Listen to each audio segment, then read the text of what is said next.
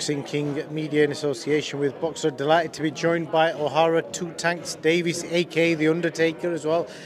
Fresh off your win, I'm not spoken to you since you stopped Lewis Ritson. How's life been for you since that win? I've been eating, I've been drinking, I've been going to bed late. I've been free, you know. Being in camp for all those months made me feel like I was in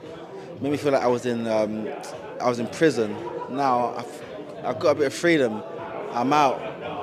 So yeah, I've been good. Very happy. People judge you on what you tweet and what you've been tweeting. You're coming across as somebody completely different. I think as you get older, as you learn, and you change.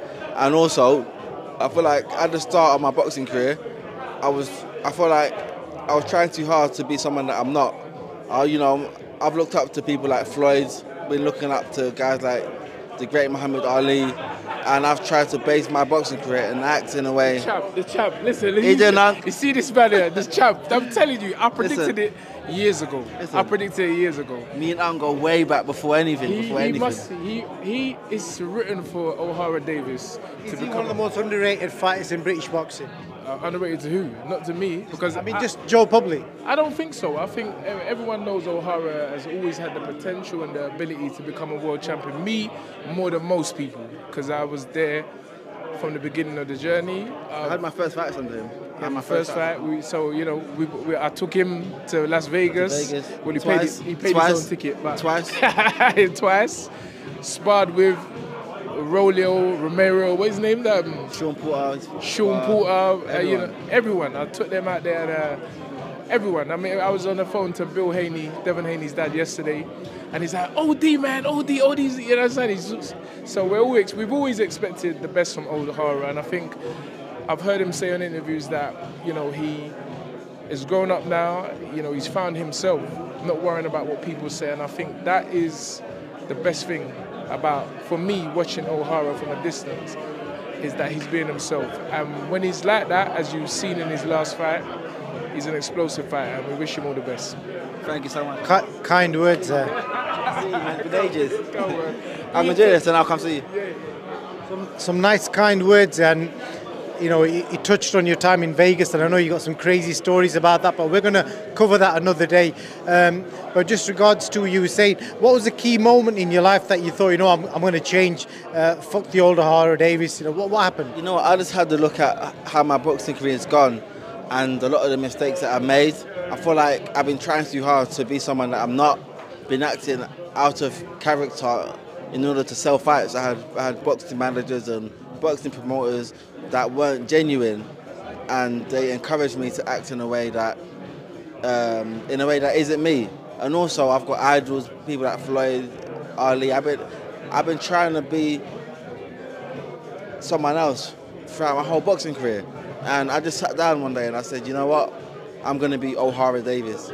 I don't care whether that sells fights or not. I'm going to be myself, and I thought that that's going to make me less in the limelight, but it's made people grow to like me a lot more.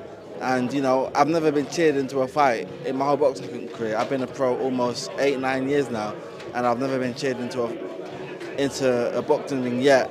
And I hope that one day I can get cheered into a ring when I'm fighting. Well, you certainly backed it up in the ring. You've got a knack of going in as your away fighter in front of hostile crowds and keep getting knockout wins.